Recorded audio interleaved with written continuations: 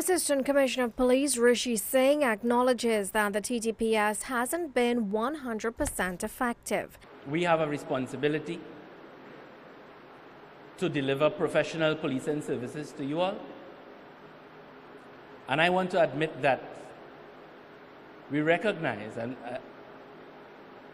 that there have been areas in which the police service would have not fulfilled to the maximum on the mandate that we have.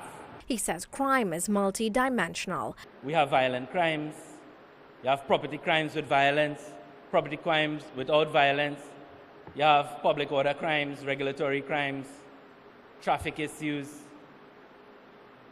And so within the recognition of the dimensions of just those categories, you would see that there are levels of persons within the community that engage in different types of those deviant behavior. And that's why police too must also be multi-dimensional, and projects like Eagle Eye are of grave importance in terms of crime detection.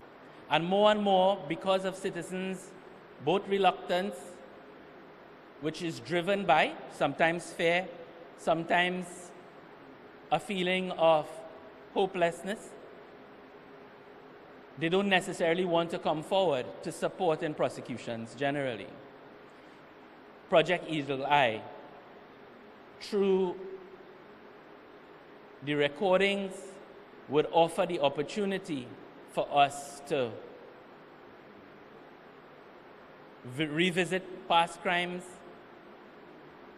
present situations, and future circumstances to create the opportunities for us to identify the perpetrators of crime. And if we were to judge the effectiveness of the project, the developers were at hand. The detection rate in Tunapuna. Anybody spoke about it? Okay. So the detection rate in Tunapuna has changed from one of the lowest to one of the highest in the country within the 6 to 8 months that we have had the system installed. That is not simply due to the system, but that is also due to the work done by Officer BPAT and the rest of the officers for taking what we have given them and working with it.